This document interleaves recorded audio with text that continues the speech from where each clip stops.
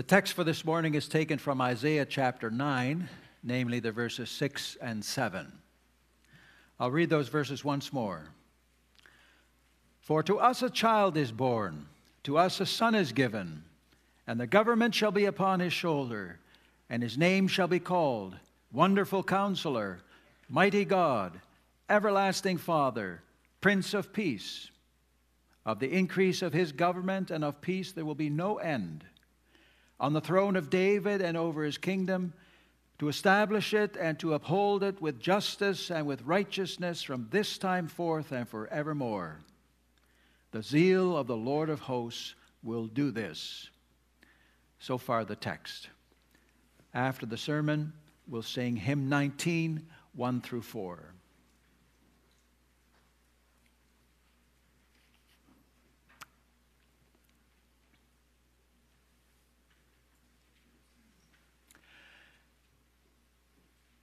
Dear congregation of the Lord Jesus Christ, the news is filled with news about war. All you need to do is turn on the news and you'll hear about war in the Middle East and war in Eastern Europe, Israel and Hamas, Russia and Ukraine. And I think that if we all think back,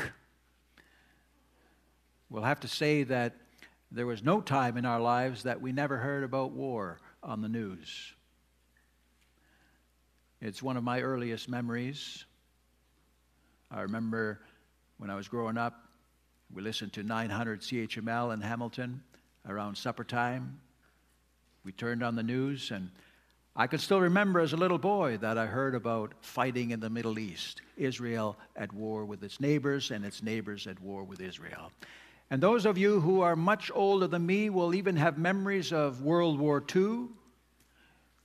You lived through it as boys and girls, that tense time. And the United Nations, which was established to bring an end to war, has not been very successful. There are wars throughout the world, and there's so much loss of life, so much destruction, so much heartache and anguish, death all around. And those who are not killed are maimed, and if they are not physically harmed, they are mentally harmed. Now this morning we're going to listen to this text which is about peace. It almost seems a little bit strange. And yet it's beautiful, because here is hope for the world. The text is about the promised child, the Prince of Peace, who will establish peace. In the face of military oppression, the prophet Isaiah prophesies about the coming kingdom of peace. And that's what we're going to focus on this morning. In this world filled with so much war and death, the prophet Isaiah prophesies about the coming kingdom of peace. And as we focus on that, we'll know three things. The text speaks to us about the essence of this peace. Secondly, the extent of this peace. And thirdly, the effect of this peace. Today we live in a world with some superpowers. Russia and China are the superpowers of our day. And then there are also other nations that may not be superpowers, but they certainly fill the world with a lot of dread. What are they going to do next? What crazy ideas are going to get into their heads? Well, in Isaiah's day, there was also a superpower. And that was Assyria. And all the nations were afraid of Assyria. If you read the preceding chapters in the prophecies of Isaiah, you'll know that Israel and Judah were afraid of the Assyrians. And Judah was threatened by Israel, the northern kingdom, and Syria. They were going to launch another attack. So the Lord said to Judah, The Lord said to King Ahaz of Judah, you can read that in chapter 7, that Judah did not have to worry. The Lord would take care of Judah.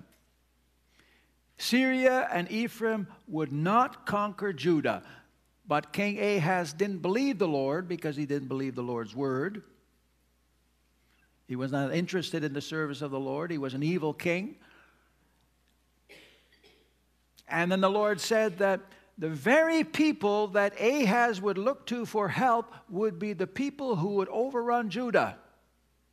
Ahaz was going to look to Assyria, that superpower, for protection rather than to the Lord. And the Lord said that he was going to shave Judah like a razor, and all the hair would be taken from Judah's body.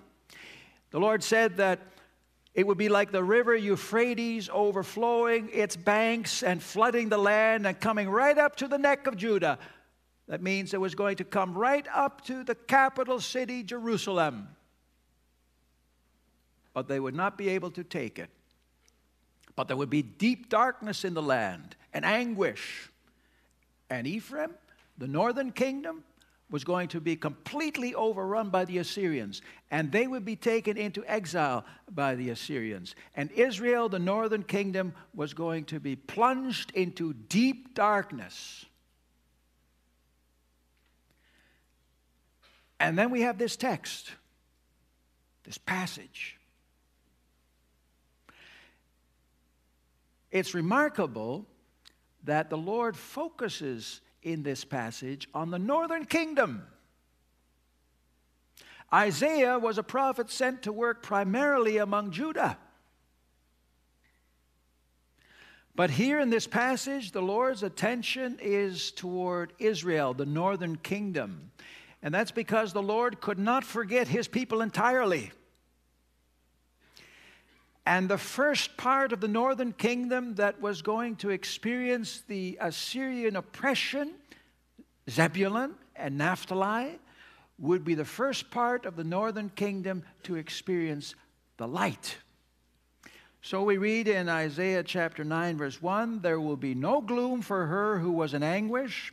In the former time he brought into contempt the land of Zebulun and the land of Naphtali. But in the latter time he has made glorious the way of the sea, the land beyond the Jordan, Galilee of the nations." That was way up in the northern kingdom. The Lord turns his attention to them. And then he says in verse 2, "The people who walked in darkness have seen a great light. Those who dwelt in a land of deep darkness, on them has light shone." And what would bring them light? Deliverance and peace. That's what we read in the verses 4 and 5. "For the yoke of his burden and the staff for his shoulder, the rod of his oppressor, you have broken as on the day of Midian. For every boot of the tramping warrior in battle tumult and every garment rolled in blood will be burned as fuel for the fire." There would be peace. And what is the essence of this peace? What is it all about? Well, that's where our text comes into the picture. Notice that our text begins with that little word "for," that indicates a reason.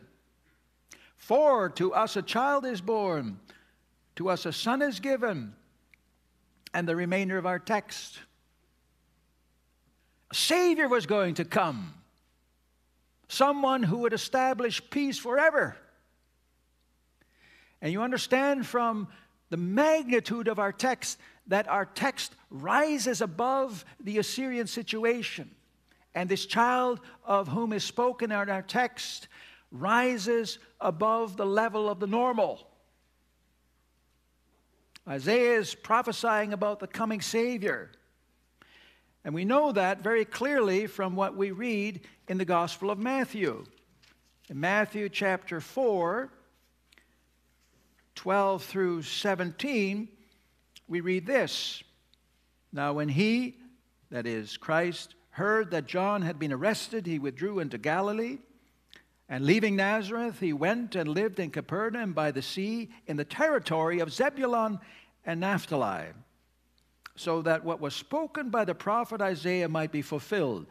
The land of Zebulun and the land of Naphtali, the way of the sea beyond the Jordan, Galilee of the Gentiles, the people living in darkness have seen a great light, and for those dwelling in the region and shadow of death, on them a light has dawned. From that time Jesus began to preach, saying, "Repent, for the kingdom of heaven is at hand." If you know the Gospels a little bit, you know that the Lord Jesus spent a tremendous amount of time in Galilee, in the land of Zebulun and Naphtali. That's where he preached the gospel of the kingdom. And what is that gospel about? That gospel is about the fact that he came into the world to be the Savior of fallen mankind. That he came into the world to lay down his life to pay the price for people's sins. That he came into the world to fulfill all righteousness for people, to do the things that we fail to do, to be that perfect man for us, to save us, and then to die on the cross for our sins, but on the third day be raised up again to life as the victor over sin, Satan, and death. In that way, congregation, the Lord Jesus laid the foundation for that kingdom of peace. He brought about reconciliation between God and man.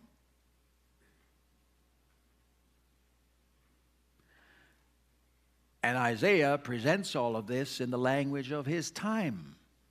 He talks about the Assyrians as the oppressor. He talks about the tramping warrior and battle tumult. He talks about the yoke and the burden.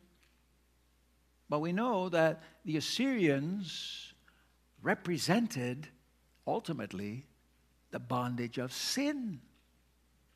Just like in the days of Moses, the Egyptians represented the bondage of sin.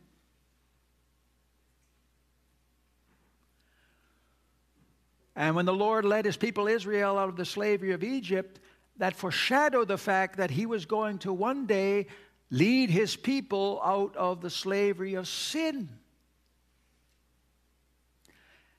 And that's what the Son of God came to do.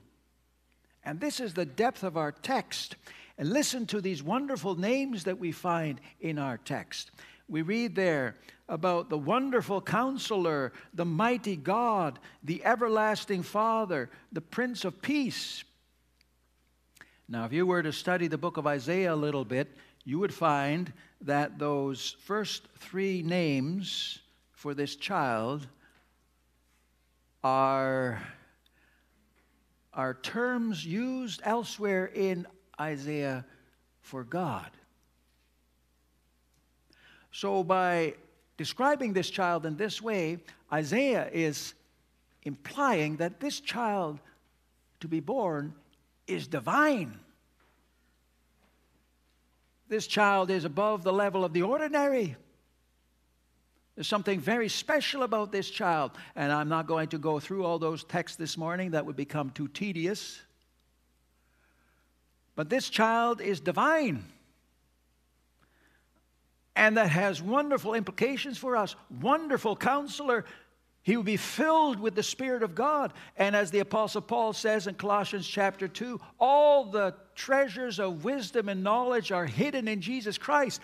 Everything that you need to know for life and eternity can be found in Jesus Christ. Wonderful Counselor. Mighty God. That means that by the power of his divine nature, he can bear in his human nature the burden of God's eternal wrath against our sins. It took the power of God to carry the wrath of God against our sins. Mighty God. Everlasting Father. This child, this Savior, would be as an eternal Father to his people. Always taking care of his people. Always providing us with all things necessary for body and soul. Everlasting Father. And then it culminates with Prince of Peace. He would establish peace by reconciling fallen man to the holy God. Prince of Peace. He would satisfy the justice of God by paying the price for our sins, because sin committed against the most high majesty of God must be punished. And it was punished in the person of Jesus Christ on the cross of Calvary. And that's why Isaiah can prophesy that this would be a kingdom established and upheld with justice and with righteousness from this time forth and forevermore. And the Lord Jesus, as our eternal King, upholds that kingdom with justice and righteousness. He rules the nations with justice and righteousness. Now, this is the wonderful gospel that Isaiah could prophesy in his day. And he presented here something which is the solution for all the wars and all the misery in this fallen and broken world. A Savior was needed, something above the ordinary, something above what man can deliver. And the text ends by saying, the zeal of the Lord of hosts will do this. It takes the zeal of the Lord, his love for his people, then and now. The zeal of the Lord will do this. There's a reference in the preceding verses to the day of Midian. Maybe you know that story. Maybe the kids know that story. Gideon was to go out with 300 men of Israel, and the Lord used those 300 men of Israel to defeat the Midianites. It was a very miraculous visit. I doubt that any military strategist would use that kind of an approach today. It was supernatural. It was beyond human ability. That's why it's referred to here as the day of Midian. And when Isaiah prophesies here about the yoke and the staff and the rod being broken, as on the day of Midian, Isaiah was prophesying about the fact that the burden and the yoke of sin would be broken in a most miraculous way, just as God allowed the Israelites to conquer the Midianites long ago. It was something supernatural. This is why the Apostle Paul writes that what God has done for us in Jesus Christ is something that no human mind could ever have conceived of. It did not come from us. Our salvation does not come from us. It comes from God, as in the day of Midian. To think that God would send his only begotten Son into the world to lay down his life for us and to save us is something that only God could plan and execute. The zeal of the Lord will do it. And he did. The world today tries so very hard to establish peace. There are peace talks. There's the United Nations. There are people who intervene. Try as hard as the world tries, the world does not succeed in establishing lasting peace. Most normal people want peace, but we can't achieve it. What it takes is Jesus Christ. Jesus Christ is the hope of the world. Jesus Christ is a Prince of Peace.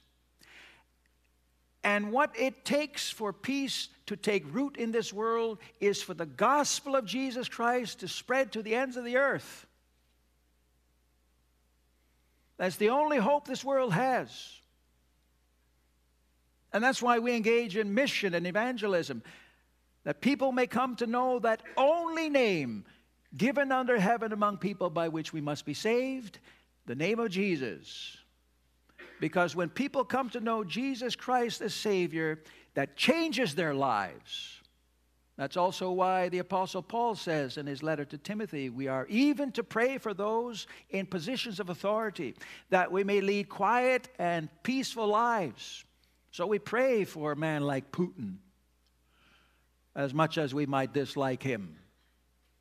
We pray that the Holy Spirit will work in his heart, that he will experience a change. And don't think that that cannot happen. If God could convert you, then God can convert anybody. And as the gospel of Jesus Christ spreads and people come to know Christ as Savior, it will lead to peace in their lives. It's not for nothing that we sing that Christmas hymn, God and Sinners Reconciled. Well, that reconciliation between God and man also leads to reconciliation between man and his fellow man. There's no hope for peace in this world where the gospel of Jesus Christ does not reach. But where the gospel of Jesus Christ makes inroads in people's lives, there's hope for harmony and peace. That's why the church is such a special place. It is a special place, and the church should act like a special place, because the church is the microcosm of the new earth. The new earth in miniature, in advance, so to speak. This is where it starts. And I know that we confess with the Heidelberg Catechism that even the holiest have only a small beginning of this obedience, but it is a beginning. And in the church, we need to see a beginning of that peace between one another. If a church is always at odds with one another, if a church is racked by acrimony and fighting, and I'm not saying that that's what's happening here, but that does happen in certain places, that's a terrible thing. Because a church should be the place where there is that foretaste of the new earth, where there will be only peace. And the Lord Jesus Christ came into this world to establish that peace. And wherever his name goes and is received in faith, there's a beginning of that peace. And after the Lord Jesus finished the work he came to do, he ascended into heaven, he took his seat at the Father's right hand, he rules the kingdom, his name goes out, people embrace the name, it makes a difference in their lives, and the Lord Jesus will one day return. And he will inaugurate that kingdom of peace in all its glory, and then there will be no more war, no more death, only peace. No death, no mourning, no tears, no darkness. Only peace, only harmony, only love, only light.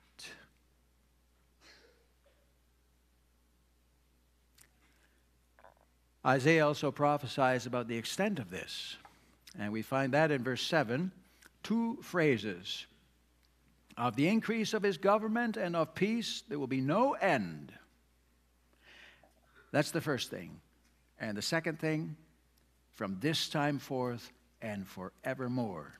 That reference to increase indicates a geographical extent. It's all comprehensive, worldwide. The Lord Jesus is on the throne in heaven today, ruling and governing, and the gospel goes out, people come to faith, makes a difference in their lives, and one day Christ will return, and his peace will fill the whole earth. This is the gospel for the nations. And the other thing is about enduring time. From this time forth and forevermore, as Peter says in his second letter, the eternal kingdom of our Lord and Savior, Jesus Christ. The eternal kingdom. That's what people want. Peace. Peace forever. And the gospel holds it out. The eternal kingdom of our Lord Jesus Christ. A never-ending peace. You never have to worry that war will be again. Everlasting peace. Because it's an everlasting kingdom. Because Jesus Christ is an everlasting King. What does that do for us? Isaiah prophesies about the effect of this peace. What does it do for us? Well, look at verse 6. It begins with that little word for. For to us a child is born, and then follows everything in our text. That indicates that our text is the reason for something. And then look back at verse 3, where Isaiah prophesies, you have multiplied the nation, you have increased its joy. They rejoice before you as with joy at the harvest, as they are glad when they divide the spoil. It's a beautiful verse. So many different words here for joy. So many different times that the word joy or rejoicing or glad are mentioned.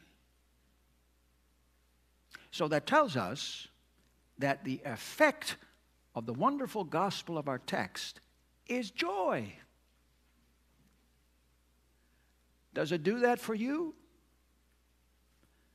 Advent is the season of joy.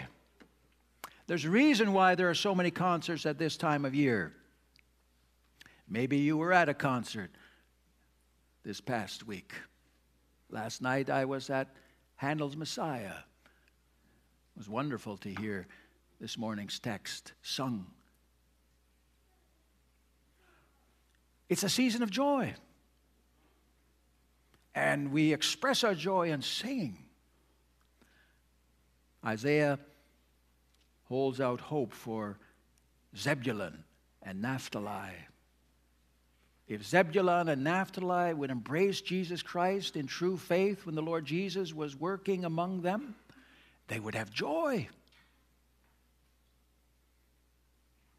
But so many didn't.